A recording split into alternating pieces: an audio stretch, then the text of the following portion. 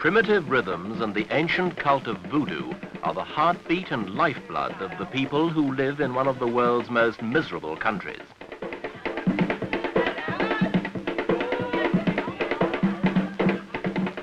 This is Haiti,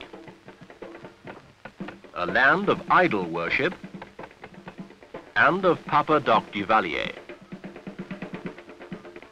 Together they ruined this once lovely, once prosperous country which sits on one end of the island of Hispaniola in the Caribbean. Nature endowed this place with fertility and natural beauty.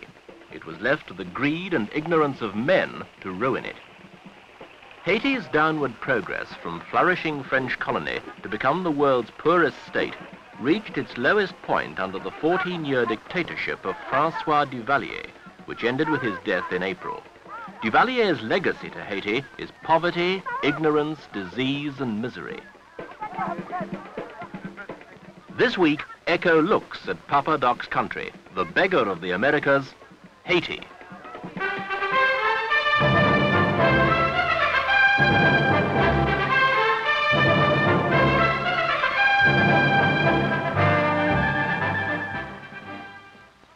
Life is not only meager in Haiti, but short. Malnutrition and ignorance combine to limit life expectancy to a mere 42 years. The principal medical services in the country were provided by a few volunteer teams who fought a losing battle against the power of voodoo priests and witch doctors who hold the bulk of Haiti's 5 million people under their spell.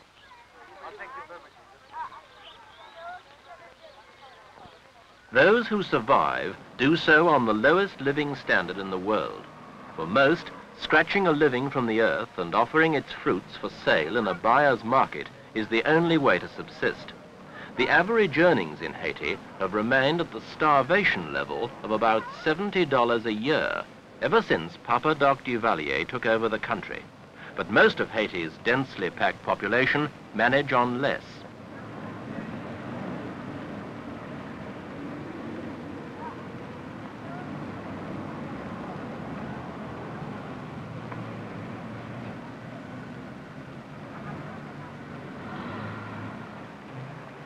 But there is a fatalism about the Haitians which enables them seemingly to live with the violence and bloodshed which have been the backdrop to Haiti's 167 years of existence.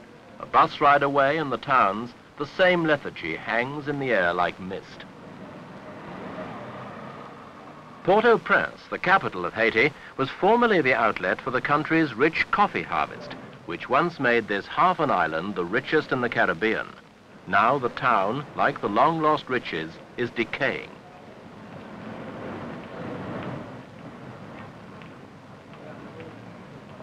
But there are still the rich in Haiti. They live in these curiously styled colonial homes in the suburbs of the capital. As for the poor, their interests were only temporarily engaged some years ago when Papa Doc created Duvalierville. It was to have been a new town, but was in fact a shoddy public relations exercise, which in the depressing manner of the Duvalier regime was quietly forgotten after the first few months of activity. Of course, the people paid for Duvalierville through Papa Doc's normal method of shakedown and hold-up.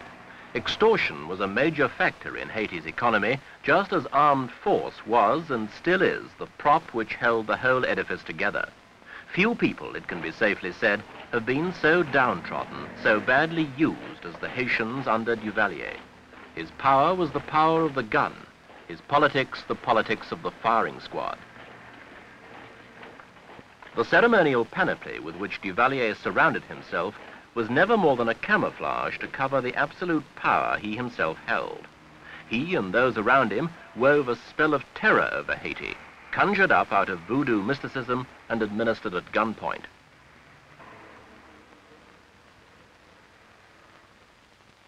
Understandably, perhaps, Duvalier rarely spoke to visiting pressmen. When he did so, he countered any suggestion that his was a despotic regime with bland denials and in tones of injured innocence. This interview with an American reporter is typical.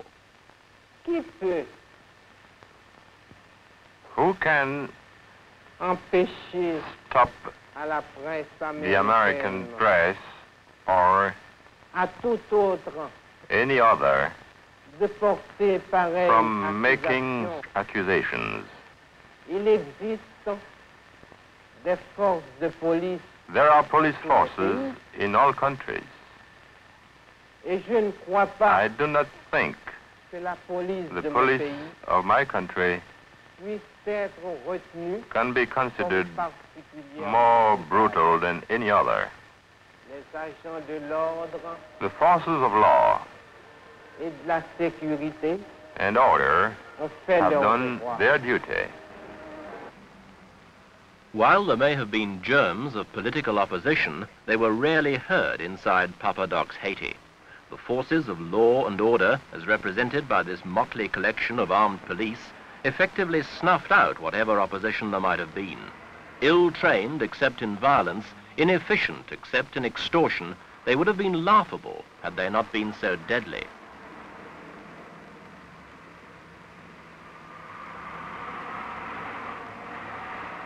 Duvalier himself was rarely seen in the streets. When he did venture out, he always carried a Tommy gun and a pocketful of money, the two extremes of persuasion and equally effective in their ways.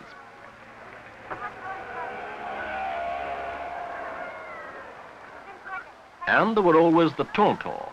In fact, a band of armed thugs with absolute power of life and death, the tontons macoute were vested with dark and mysterious power in the half-world of voodoo. In the popular imagination, the tonton macoute represented a deity which could snatch men away and carry them off to a kind of hell, and the reality was not far behind the fable. It was the tonton who whipped up the artificial worship of Duvalier and who made a godhead of Papa Doc, the country physician, the sick and ruthless man who ruled Haiti for 14 memorable years.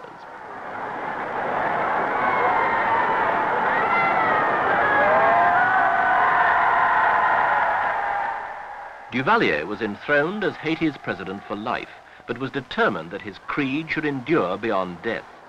He appointed his son, Jean-Claude, as his successor, a move endorsed without dissent by a national referendum earlier this year.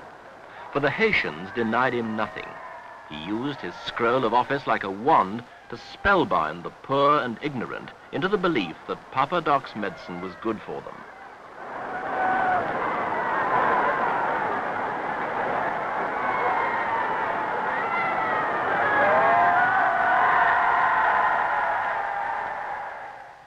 But in the end, Duvalier was a recluse. The palace was ringed by anti-aircraft guns, and the National Armory was locked in the cellar, and only he had the key.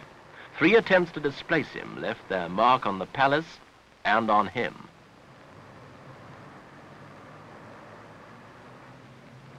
Like many other dictators, he was his own prisoner.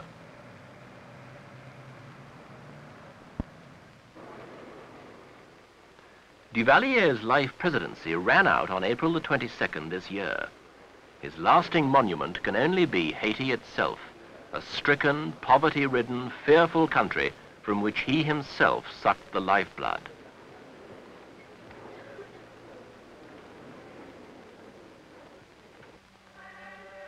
Before he arrived, Haiti was a state of revolution, plot, assassination, and backstabbing.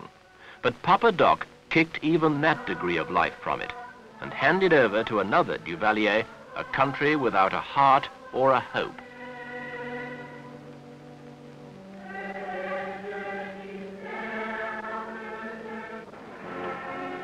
When they carried Papa Doc to his grave, some of his people wept for him.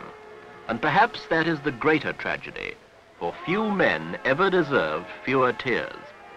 Outside observers had confidently predicted that his death would trigger off a revolt against all he had lived for.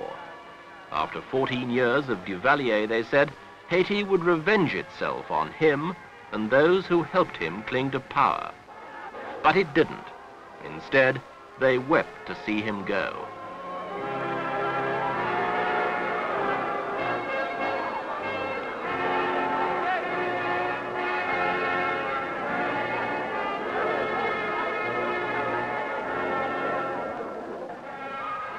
Duvalier is dead. Long live Duvalier. The high priest has departed, but for the time being anyway, the spell he cast remains unbroken.